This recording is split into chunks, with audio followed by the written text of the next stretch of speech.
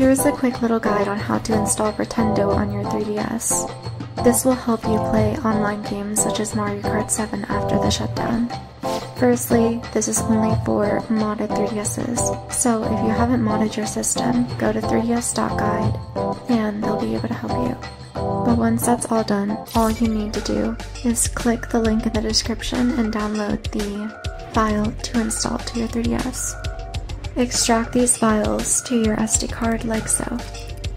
When you turn on your 3DS, press and hold select. You should see a bunch of options show up. Make sure that these two have an X over it.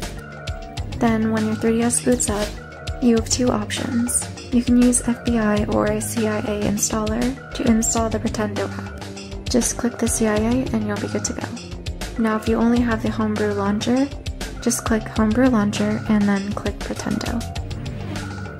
All you have to do is just click the Pretendo option. After this, your 3DS will restart. The badges will not show up on your home screen because badges are not supported by the Pretendo service.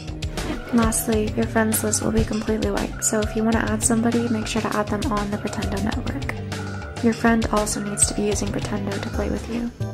Once you're done that, you're all set. Just start a game that's supported by Pretendo and you'll be able to find a lobby. Enjoy!